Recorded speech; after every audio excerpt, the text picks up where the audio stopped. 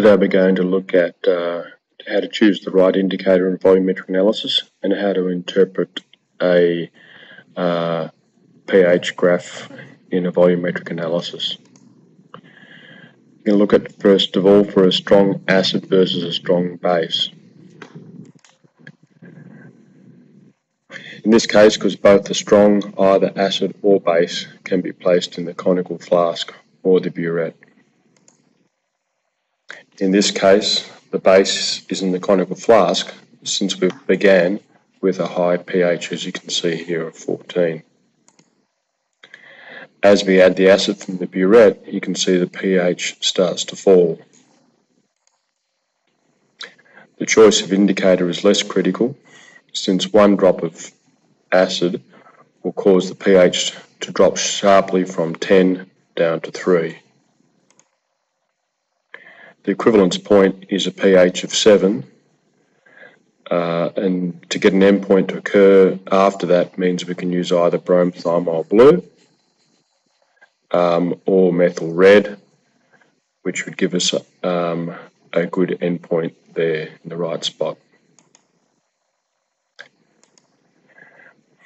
Now, if we look at a strong acid versus a weak base, the base should be placed in the conical flask and the acid in the burette. Usually the strong solution is placed in the burette. Note that the base is in the conical flask since we've began with a pH that's high, but it's a weak base because the pH begins at 11.5 rather than 13 or 14 like in the earlier example. As we add acid from the burette, the pH falls. The equivalence point, which is where we get equal stoichiometric moles according to the equation, is just below 5.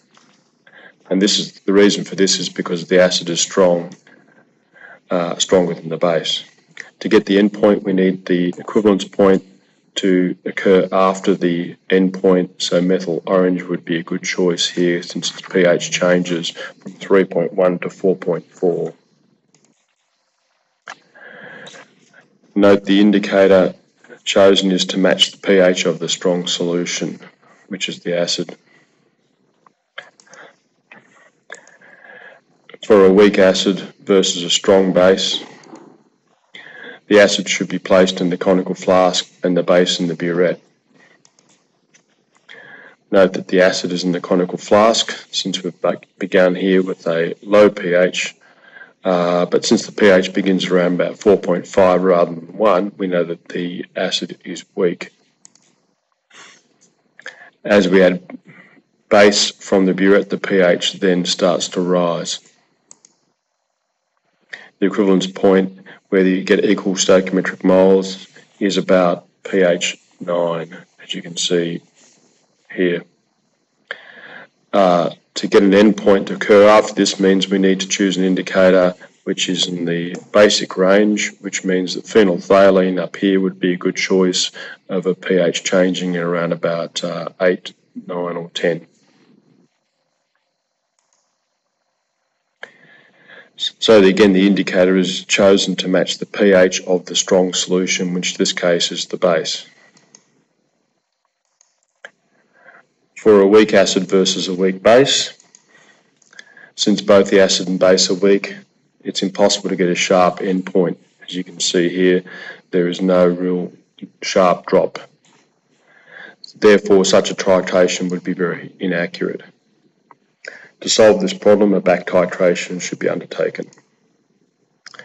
Note that while universal indicator is used to measure the pH levels, it should not be used in titrations since there is no sharp colour change as with other indicators.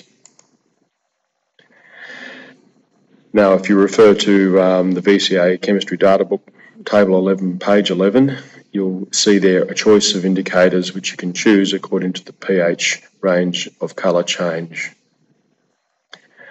Okay, I hope you understand that and look at this a few times if you need to review it a few more times to get the concepts.